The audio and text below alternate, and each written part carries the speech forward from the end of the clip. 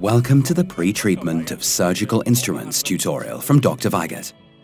This tutorial covers the systematic prevention of chlorine-induced pitting corrosion of surgical instruments. If surgical instruments are placed in disposal containers and not immediately reprocessed after use in the operating theatre, contaminants can dry on for a long time.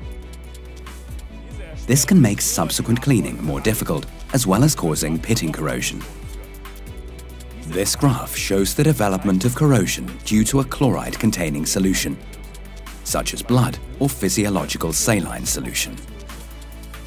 The chloride ions attack the chromium oxide layer that protects the instrument steel from corrosion. As a result, small holes develop in the steel surface. This damage is irreparable.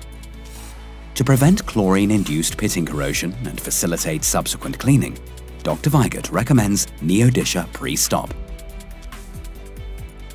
The spray foam is applied to surgical instruments in operating theatres directly after use.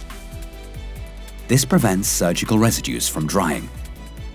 After being treated, instruments can be stored for up to 72 hours.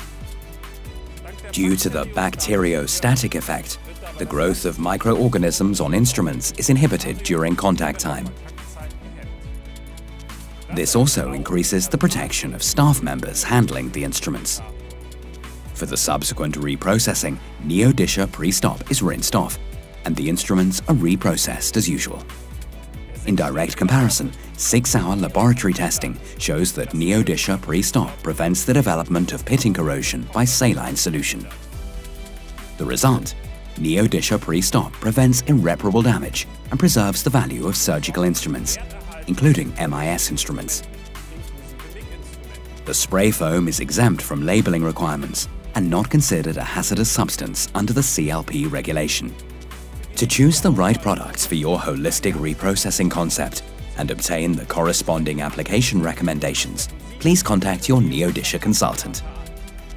On request, the Applications Engineering Neodisher develops customized solutions for your individual requirements. Dr. Weigert, Systematic Hygiene.